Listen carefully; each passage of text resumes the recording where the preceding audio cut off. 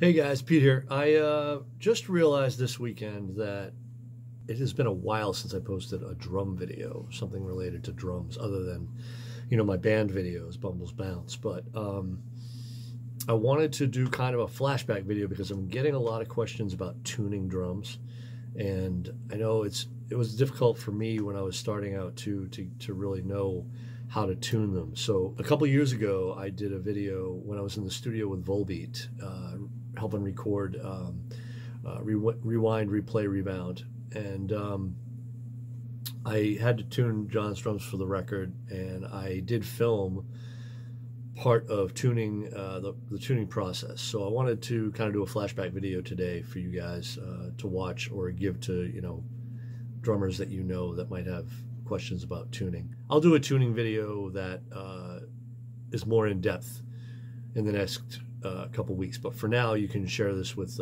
anybody that that is a drummer, or anybody that just wants to learn how to tune drums. All right, so enjoy the video, and I'll see you all soon. Thanks. Bye. This is Jon's kit he's going to use. Did toms yesterday, toms and kicks. So yeah, I'm going to get to work on snare drums. I'll see you all soon. I think I'm just going to see where it's at, and then go from there. The reason I put it on a drum throne is to muffle the bottom head.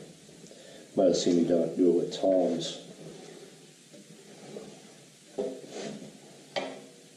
Today I'm doing Jon's snare drums, and I'm using the TuneBot Gig, actually. I think it's the better of the TuneBots, for me anyway. I'm sure people like the standard TuneBot. It has a little more, some more features. It's a little more complicated to use though, so that's kind of why I like this one. So I don't always use it. I haven't been using the TuneBot that long, maybe for the last half a year maybe. But I like it. I think it's good. I think to check my work, I tune by ear, and then I use the TuneBot to kind of check how accurate it is, and then I fine tune it with that. And if I'm looking for a specific note, it definitely helps, because I don't know exactly by ear what note I'm getting. So anyway, how the TuneBot works is you put it on the rim, in between two tension rods, any two tension rods. Make sure it's on there secure. And you just turn it on, and then you tap near a lug. And the light will go on when it actually picks it up. So sometimes you have to hit it harder. So I use a stick usually.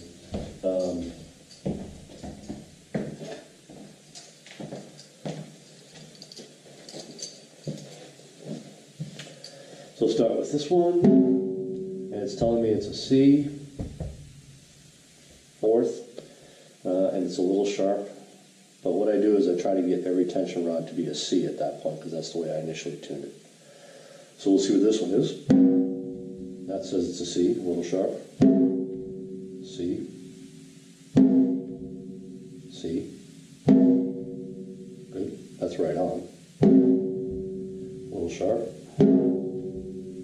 Really sharp. Really sharp. A little sharp. Okay, so they're all C, so it's pretty accurate. That's good. That says something about the heads. The level 360 Evans heads are pretty even all the way around when you initially put them on, and then I do a couple turns on each tension rod. If I want to go lower, I actually have to check these, because when I prepped them in the warehouse, I can't remember how many turns I did, so I'll have to check them. But this is a HD dry head, so it's got a little less overtone. But let me see where they're at here. Yeah, it's only one turn.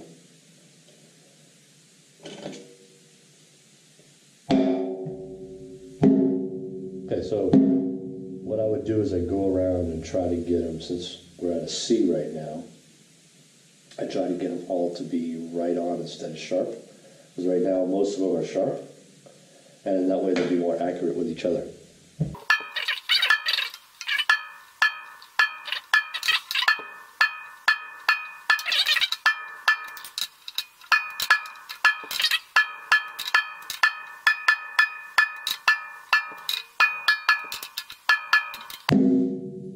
Okay, cool.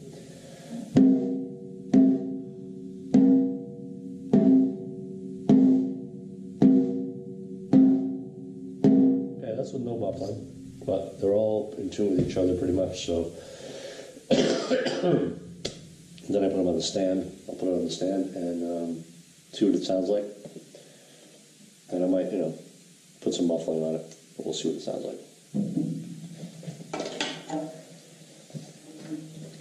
This is an 8x14 hybrid exotic.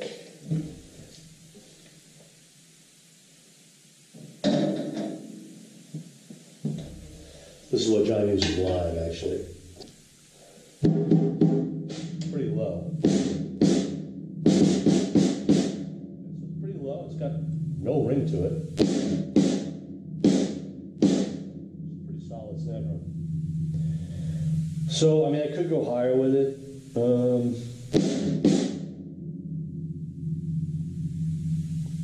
We'll see what the mic hears, and I just say I'll leave that drum the way it is, and we'll figure it out when we start getting sounds. So I'll move on to the next drum. All right, next snare drum is going to be his drum gear snare drum. He's got a couple of these. He's got this is a bronze, I believe. It has a Genera HD Evans head on it. Not sure how I tuned this one, so I'm just gonna see what pitch it tells me it is. Let's see.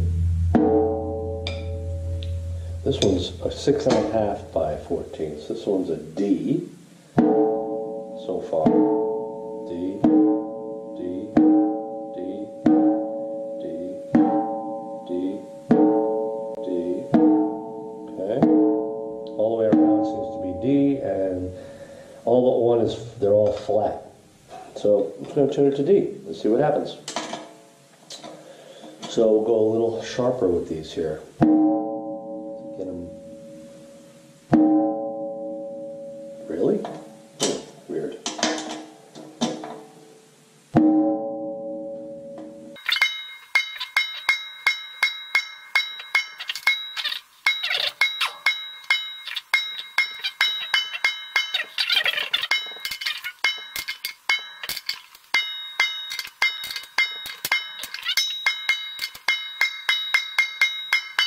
So, I mean, you could spend a lot of time getting every tension rod to read right up the middle so that it's exactly a D sharp 4. That's what this is reading. You'll see that. If you see the little dial, if it's off to the left, it's a little flat. If it's off to the right, it's a little sharp. And then the frequency's up top. So you could spend a long time fine-tuning to get it to really be up center, but I don't do that. I mean, unless I have to, because, oh, man, if the drum sounds good, freaking leave it. If it sounds the way you want it to sound. All right, so I'm going to leave that at a D, just to hear what the drum sounds like. And this drum probably will have a lot of ring, so I'll eventually muffle it. Let's see what it sounds like. Sounds pretty good.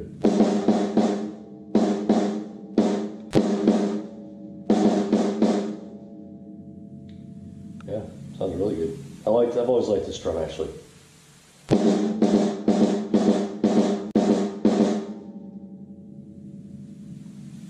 I have a feeling I'm going to be using this one. We'll see how it goes. Alright, so that was that. That was done. The last one's going to be, it's kind of like a Black Beauty, a Ludwig Black Beauty, but that's the next one. Which way to go? Well, there's more C sharp ones, and the bronze one was tuned to D. So I might actually get this one down to D to match the bronze, because this bronze sounded really good with the top head at D. So I'm going to take all the C sharp ones and bring them to D. Okay,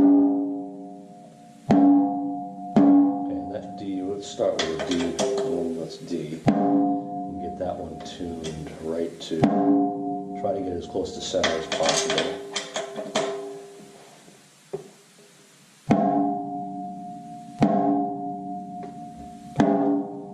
Oh, by the way, this drum has a different head too. So this is this is the head John uses live. It's a heavyweight head, so it has a reinforced center on the inside of the head, double ply head. The other two are double ply heads, but they don't have the reinforcement. So all these drums have different heads on them, so they're going to sound a little different than each other.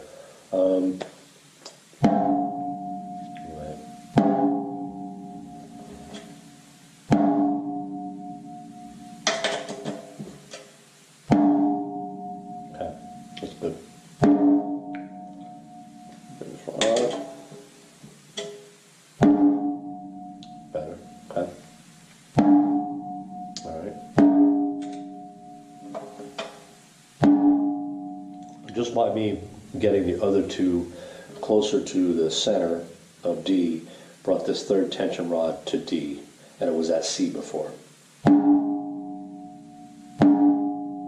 So they do affect each other.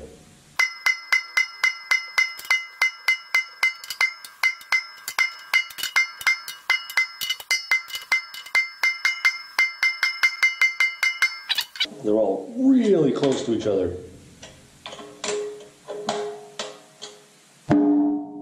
Looking at the frequencies too. It's 295 hertz. They're all very close to 295, 294.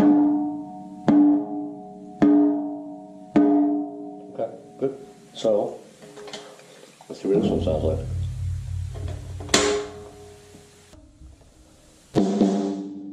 Much higher. And solid.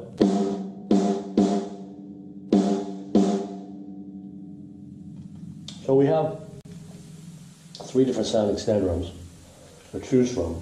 I have other drums with different heads on them, so I am going to tune those and get them to a good start point.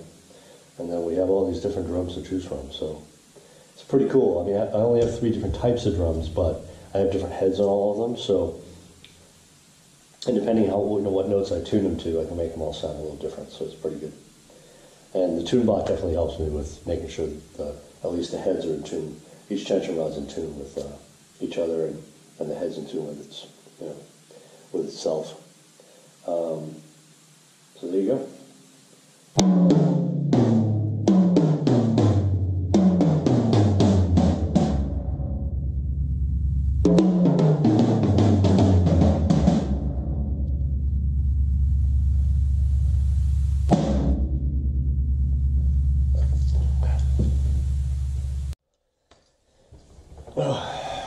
I would say the biggest thing to remember when you're tuning a snare drum is, or any drum, okay? Let's not even just say snare drums. I did tom yesterday too, but get them in tune with themselves, but get them the way you want them to sound. You don't have to go by charts or certain notes or whatever, unless that's what it's called for, but ultimately they're your drums, so make them sound the way you want them to sound. Get the tones you want to get out of the drums.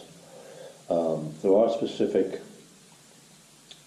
tones, certain drums are made to play. Like you're not going to tune an 8-inch tom down so low, trying to get a 13 or a 14-inch size drum out of an 8-inch, or vice versa. So realize the tone range those drums are limited to, or made for, I should say. So you want to stay in that range, but get them sounding the way you want it to sound. And if you like it, leave it. All right? If you need to put a little muffling on it, big deal. Do it. I'm going to be doing that to these drums too, because the mics hear stuff, especially when you're in the studio, the mics hear things that you might not hear. So you might need to muffle this or muffle that. Do it. whatever makes it sound good, okay? And don't obsess over it for too long. You could spend hours and hours and hours obsessing on it. Once you get it to a point where you really like it, leave it. All right. See you soon.